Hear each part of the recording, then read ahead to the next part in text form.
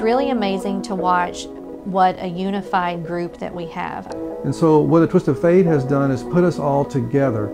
It's allowed us to pool our data, pool our resources. The clinic in the United States and A Twist of Fate, we can gather all this information, we can inform patients about their management, and we can provide treatment for those complications.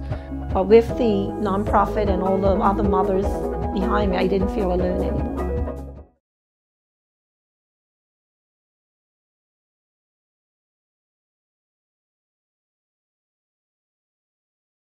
Hello, everybody. Thank you for giving me the opportunity to present the plan we have with Andrea and explain to you what is a patient-focused drug development and why we want to do it. So, why do you think we want to go on drug developments? First, the treatment you receive are not adapted specifically or designed specifically for ATS. And there is an unmet medical need. So you would say the basic science of ATS is not fully understood, but that doesn't mean that you cannot start finding treatments. I work with other foundations that are polygenics, for example, and they don't even know exactly which genes are involved in their disease, but they are already starting screening for treatments. Why are they doing that? It's because they know exactly what is needed for their disease, they know how to measure it, and they know at which point they can say that a drug is effective or not. So this is exactly what we want to do for ATS, prepare you to go to drug development. So for the next few minutes, I'm going to show you a presentation, an extract of a presentation that explains you the basics of drug development. The goal of most foundations are to cure or find treatments and improve patients' daily life. The purpose of this presentation is to help foundations understand the different steps and requirements necessary to transition to a drug development support. To be active and find a cure, foundations need to be involved in drug development. And at a certain stage in the process, will need the intervention of a pharmaceutical company. We will guide you on how to be prepared to convince private companies to invest in your disease. The first step is to understand the process to get to a treatment or a cure, how to develop and bring a drug to the market, who the stakeholders are, when to interact with the different stakeholders. The road to a drug on the market is often represented by a horizontal flowchart. Starting from investigation to characterize the disease, then molecules, also called chemical compounds, are tested for the disease, undergo modification for optimization and safety to become a potential drug. These different steps are called the preclinical development. When the optimized chemical compound fulfills the requirement to be tested in human, the clinical phases are performed before going to the market.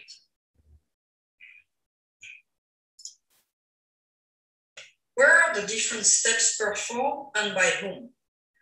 Research is executed in scientific academic centers, mainly universities and NIH, and is focused on the biological characteristics of the disease, so performed by biologists. The first step, really concerning drug, is when you enter the preclinical studies. It is performed in either biotechs, pharmaceutical companies, CROs, or specialized governmental organizations such as NCATs, and sometimes in academic labs. For successful preclinical studies, you need to have pharmacologists or biologists specialized in pharmacology working together with medicinal chemists and admit toxicologists. The clinical phase are performed in hospitals by clinicians. The drug is brought to the market by a pharmaceutical company with the business development necessary.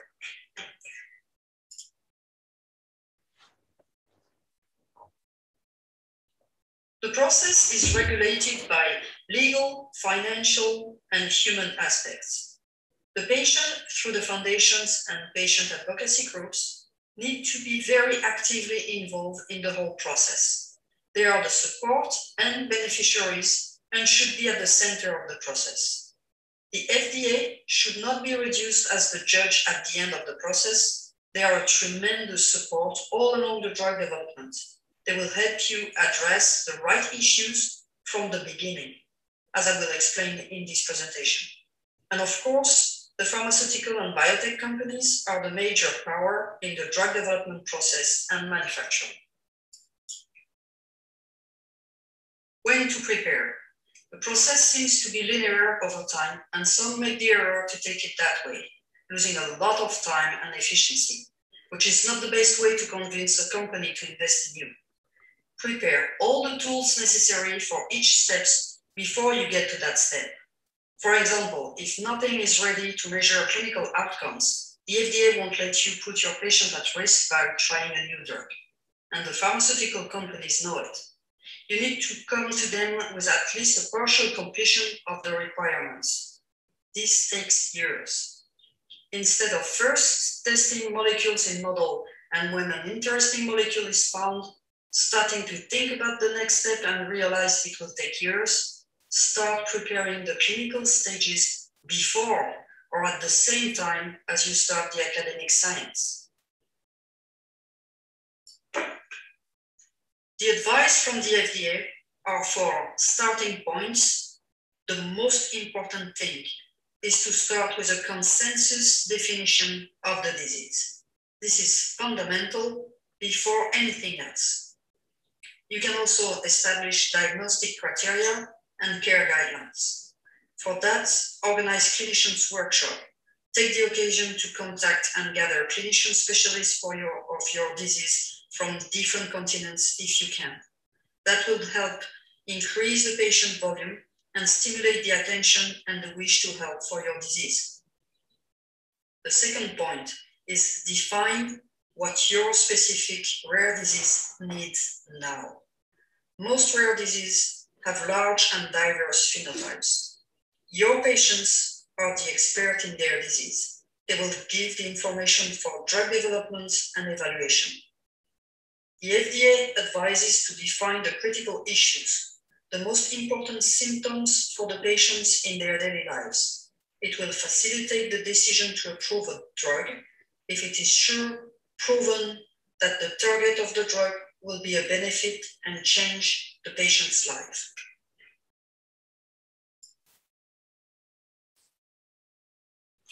As an indication to what to look for, you can follow the guidelines from the FDA.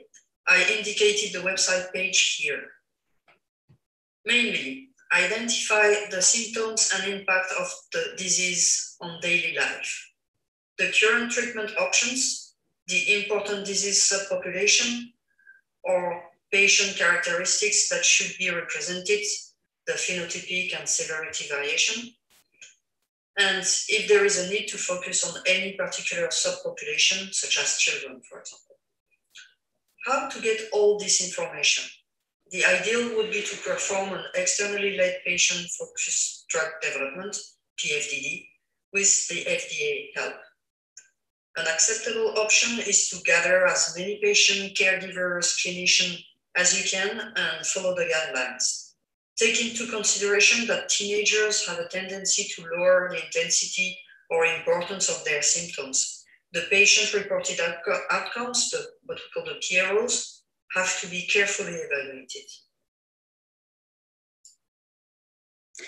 So I hope that now you understand the context of drug developments. So to summarize, the key points is that if you want to test drugs on patients, you need the FDA approval. So you want to have all the points ready so that they give you the approval to start testing in clinic the new drug on patients. So for that, we need to target the right issues and measure the right benefits. So you will say, well, you have scientists, you have clinicians for that. No, we need you, because what the FDA thinks, and they're right, is that the endpoints are not necessarily what the key opinion leader or clinicians usually measure. It should be the points that matter for the patient. We need also to be clear on your perspective on the balance between the benefits and the risk that you are going to take or ready to take to get those benefits. So in fact, is the new drug going to improve your life or make it a nightmare? And we need to define also with the clinicians and with you what we are looking for. So at what endpoints, at what amount of action of the new drug do we decide that the drug is effective? So it doesn't go to the next. So the big plan over the next few years with Andrea and with Twist of Fate for the ATS patients are first to collect a comprehensive patient input. So as many data as we can for every one of you on the burden of the disease and the current therapy. Then we need to develop a holistic set of impacts that are the most important for you, for the patients.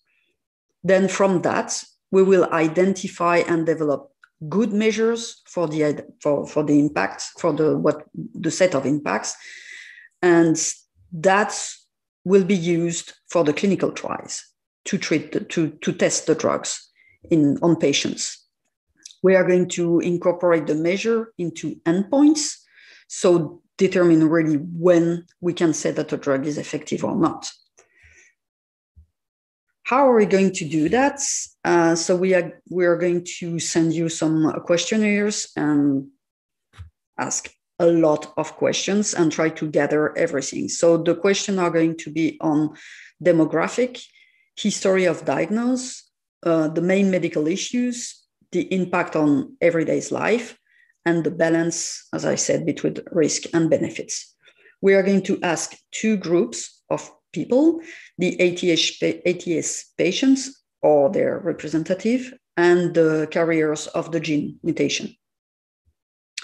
So the legal aspects of the data we can gather, the experience data, who can collect that? The patients, the caregivers, the researchers, and the patients advocacy group, so Twist of Fate.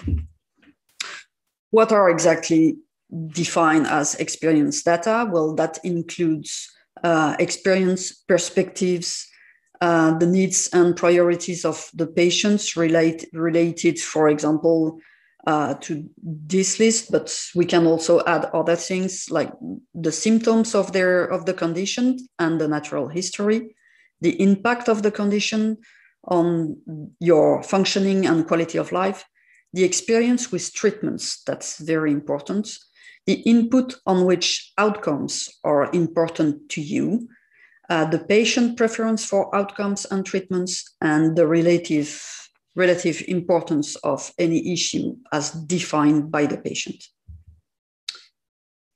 So the next step that we are going to do is that you are going to fill up a questionnaire, I hope.